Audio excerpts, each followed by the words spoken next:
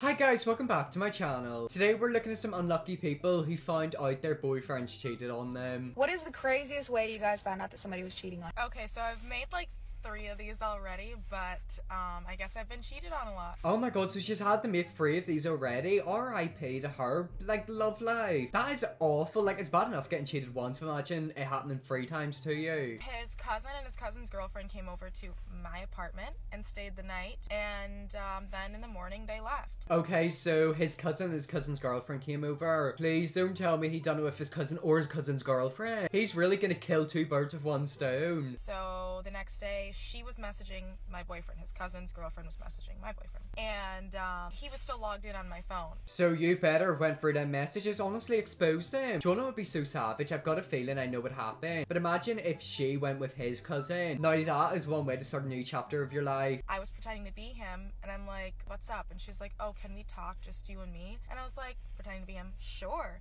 And she's like, I just wanted to know, I thought you loved Mimi. I'm Mimi. And I put, I do. And she's like, well then why did you have sex with me last night? Oh my god, so he done it while the cousin was there. How could you even do that? Like, I'm trying to think of it. You couldn't do it in the same bed, surely. Nah, I'm actually not taking the mickey. I need more people like this in my life because they're messy. I need the drama. When everyone was sleeping.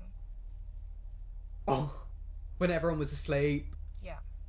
I feel bad for her. Like, imagine that happening to you. You lost your boyfriend and he literally done it with his cousin's girlfriend. I'm telling you, you need to dump that boyfriend and get with the cousin immediately. So my ex and I were like already on like some pretty rocky terms. And basically we were supposed to hang out this day and I hadn't heard anything from him all day. So I texted his mom because I was super close to this family. I said, hey, like I'm gonna come over, like I'll see you guys soon. And she's like, oh my God, like I'm so excited to see you. He has a friend over right now. They should be gone soon. I was like, oh, just probably the boys playing video games. It probably wasn't the boys, it was another girl. I mean, the family seems really sweet. I think it's so cute whenever, like, obviously people are in a relationship, but if, like, their family, like, treats them as if they were one of their own children, I think that's so sweet. I don't think that's gonna happen to me because I feel like I'm really yappy and, like, my boyfriend's family is eventually gonna hate me one day. I don't even have boyfriends, so I don't know what I'm on about. That was not the case. So I get there, I say hi to his mom, I say hi to his sister, and they're like, oh, like his friend's still over, but just go upstairs and like knock, like that's fine. Oh my god, wait, so they don't actually know if it's a boy or girl, they just know a friend's over. Don't go upstairs and don't knock because I know exactly what they're gonna be doing. I walk in and he's sleeping with another girl. Icing on the cake is this girl I was told not to worry about because they had a snap streak and they had been talking for like weeks on end. He's like, just a friend from school. I was like, okay, whatever. They always seem to say that. They're always like, oh, don't worry about her, and then they cheat with the don't worry about her girl. Thinking about it now, I do actually have a few Snapchat streaks, not like with weird people, just like some of my friends. If I get a boyfriend, am I gonna have to lose them streaks? Maybe with the boys, but not with my best friend Marina. We've got a 200-day streak and that streak ain't going anywhere. The only thing I said in that moment was, ew. It had to be this one, and that's on having trust issues now. I mean, you know, oh, I feel bad for her. I bet you the girl knew as well, like she probably knew. I'm telling you, some of these boys and girls are scum. I was seeing this guy and we gotten into a fight and I wanted to make it up to him, so I bought him a single flower and I went to his house. His light was on, but he wasn't answering his phone and there's no doorbell down on street level. So do you know what you have to do? Climb for his window. Okay, so if you thought straight guys were bad, gay guys are even worse. Like, gay guys are savages. I don't even want to think about lesbians. Like, if gay guys are like this, I'm telling you, lesbians will actually be like, they'll be next level. He lived above a business. And so I was throwing stones at his window. I was missing and missing. It was so high up. And then finally one of his roommates came down and saw me. It was like, oh, Zach, yeah, just go on up. He's up in his room. So I went up. And there's going to be another man there. And also, game, and they're literally still in a relationship. Like, they had an argument. Is that a thing that people do if you get in an argument, you go and hook up with someone else? I hope it isn't. And as I was getting closer, I just felt this, like, energy. Oh my god, yeah, I know what he means because that's happened to me before with certain, like, things that have happened. Do you ever, like, get a weird vibe when you go somewhere? Like, you get, like, a thought in the back of your head where it's like, I shouldn't be here, something's gonna happen. That is a real thing. It's to do with, like, the universe and manifestation, like, energy levels. I mean, that's why you always have to put out good stuff and hopefully you'll get it back. I open up the bedroom door and he's riding a dude. And he looks at me and his jaw just dropped. Oh my god. I mean, you're saying it was too good, but I hope you're not in a relationship anymore. You literally got in an argument and he cheated on you. I mean, being LGBT and trying to find someone is hard enough, but imagine them doing that to you. Okay, so I'm at work one night and I get a text from one of my classmates that says, hey, did you and your boyfriend break up? And I'm like, no, like we're still living together. We've been together 3 years. As far as I know, we're good. I'm just at work. And she's like, well, he's at the bar right now and he's been dancing with this stripper all night. Oh god, that ain't good, is it? Yeah, that ain't good. But props to like that girl for like messaging the girlfriend. They might not be close, but like, you know, at least you like let her know. If my boyfriend was doing that, I'd absolutely want to know. Like, who does he think he is dancing in other people like that? And then he just took her home, and I did take a video of her getting into his truck just in case you two were still dating and you want to see who it was. And we're in like a really small town, so I'm like, yeah, send it to me because one of my best friends is a stripper and she knows all of the strippers in this town. And I bet you it's gonna be that best friend, isn't it? This is why I have to be so careful of who you're like friends with, dating in your family, etc. You know, the people who say they've got your back are actually the biggest snakes ever. It was my best friend.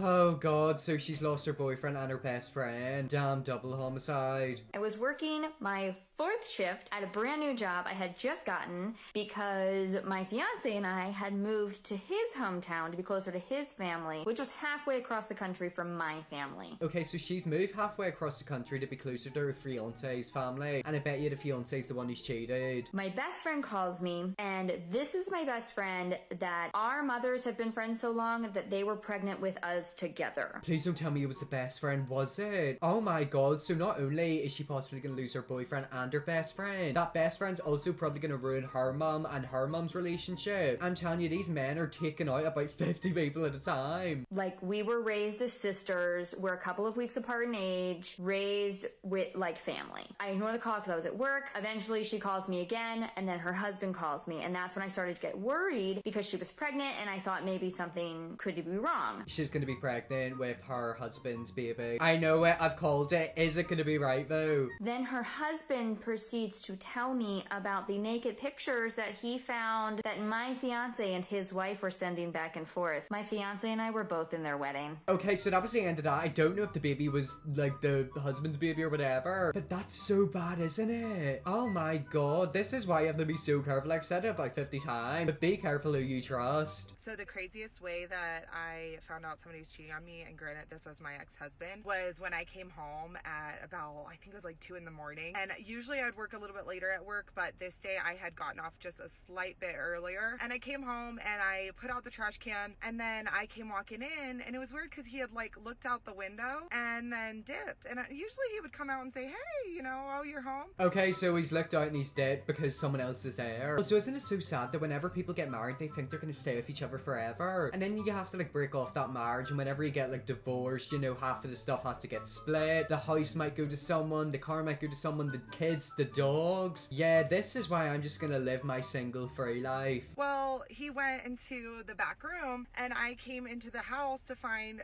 some girl's purse and shoes in the middle of my living room, and apparently she was in the bathroom. So do you know what you're gonna do? Storm into that bathroom, ask her to get out, and start screaming at your husband. He came out of the back room whenever I walked in the house, and he was like, what are you doing? And I was like, who's here? And he goes, oh, it's just Kara, my friend, you know, she's just cutting my hair. And I was like, which hair? Your pubic hair? He was probably bald, wasn't he? I mean, they always make up the worst excuses ever. It's kind of like Chris Hansen predators whenever they get caught. They get caught in the moment, and they're like, oh my god, let's think of a lie. Let's think of a lie, like literally doesn't make any sense whatsoever, but I'm just gonna lie to try to get myself out of it. My first serious girlfriend cheated on me. My second serious girlfriend that I was engaged to cheated on me. Found out they cheated the exact same way. Oh my god, yet again, double homicide. I'm telling you, the men and men relationships are bad, but the women and women relationships are even worse. Like, they are actually savage. The crazy part is my second girlfriend, my fiance, knew about how I found out my first girlfriend cheated, and still I caught her the same exact way. If y'all don't know, your text messages link to your iPad from your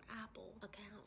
So when you're out texting and hoeing around, your iPad's at home, I know what you're doing, bitch. I know what you're doing, and that's how I found out that they both cheated on me. Something like that kind of happened to me and my dad. It wasn't like to do with that. But basically, whenever I was younger, obviously I had an Apple ID. It was under my dad's email because I wasn't like old enough to make one. I remember one time I was at a concert. I think it was a X Factor concert. What was it? It was some sort of concert, and basically someone texted me and they're like, I see you're having a good time, smiley face. And I replied with like, oh, who is this? Basically, it turned out it was one of my dad's friends, but because both of us were under the same iCloud email, because like he obviously used his email and then I used his as well, we both received each other's text messages. It was really weird. But yeah, that kind of happened to me, but then like it wasn't. It's the same but like different, but I can relate to her honestly. On today's episode of Men Are Trash. I was dating a guy pretty seriously for 6 months and we were long distance. Long distance, oh god, I've had so many long distance relationships. Whenever I was like 13 or 14, I dated a girl who literally lived in my area, but I never met up with her. We literally dated online, but like we never met up in person. I did kind of see her once in person and I just like ran off. And yes, we were monogamous, or so I thought. Might be important to mention, but he was in the Marine Corps, and as I've discovered as a woman in the Marine Corps myself, now a veteran, a lot of those motherfuckers are trash. Wait, what is monogamous? Is that what she said? Okay, so I looked it up and it basically means they're only seeing each other, so basically like a normal relationship, not an open one. So I flew in from Arizona